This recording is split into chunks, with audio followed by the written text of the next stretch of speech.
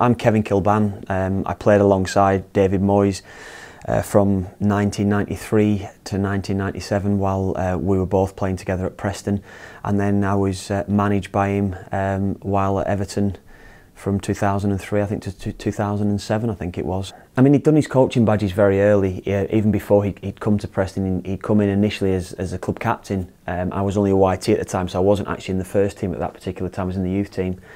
But he came into the club and we all knew that he had his coaching badges and he wanted to progress into coaching and management. I think that was very evident. And he always would be speaking to me, certainly as a young 16, 17-year-old boy. He would be in talking, chatting, giving advice, very, very open and very forthcoming to us all. And I think then once the manager had been sacked around, I think it was 95, manager was sacked, he then got the assistant manager's job, and he was then player assistant manager under Gary Peters. He was one of the lads in the dressing room, fun character, had the practical joker side to him. He had that in him as well, but he was also very, very serious about the game, very astute, very knowledgeable, even while he was playing.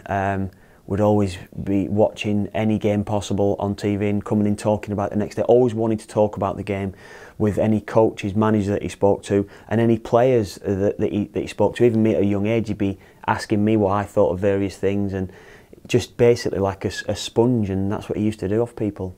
I'd left Sunderland to go to Everton. Very fortunate that he did come in and sign me. Really, really pleased he did. But I started to then see a different side of him, because he was always assistant manager. He was never the boss while I played at Preston.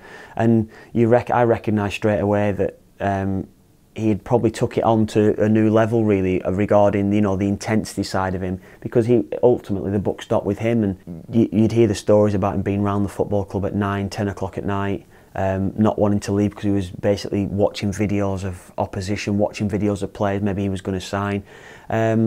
I think the old adage is saying he wouldn't leave no stone unturned would definitely be the case with him. He was excellent in his preparation for games, but also tactically very, very good as well.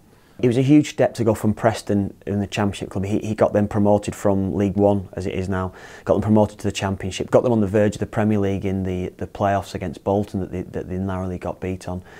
And it was a huge step to leave that calibre of players to go to Everton in Premier League players. He had the likes of Duncan Ferguson, Kevin Campbell, Wayne Rooney, all these big personalities that he had to deal with then. And I think he would have learnt from that, I think, because that was a huge step up from them in that terms. Again, it's another step up. Of course, we recognise that he's going to a different calibre of player again, but I'm sure he would have learnt from his experience in his early days at Preston on how to deal with that step up. And he's a big personality in his own right now. He's a wonderful manager and coach, but it's how the players react to him, because he's not signed them players. He's going into a new environment, and that's got to be the key for him, I think. There's all sorts levelled at him about him not winning trophies, and he's got no experience in European football, no real experience in European football. I can't see them, for me, being a problem. I think that certainly the European one, he would have studied so many games over the years, he would have watched so many games. He has been in Europe with Everton, so that wouldn't be a problem. The calibre of player that he's dealing with as well, it's about getting them motivated, getting them mentally and tactically prepared for games, and he'll do that. He'll definitely do that. That will be a given for him anyway. He'll love that. That's his forte. I think saying that the type of person that he is, stepping into that role at Man United as well, for me, it's like a perfect fit, really, because Sir Alex Ferguson will be in the background one way or another. He's going to be at that football club, and there is going to be a certain shadow around it. But I think David Moyes will embrace that and go and seek his advice when necessary.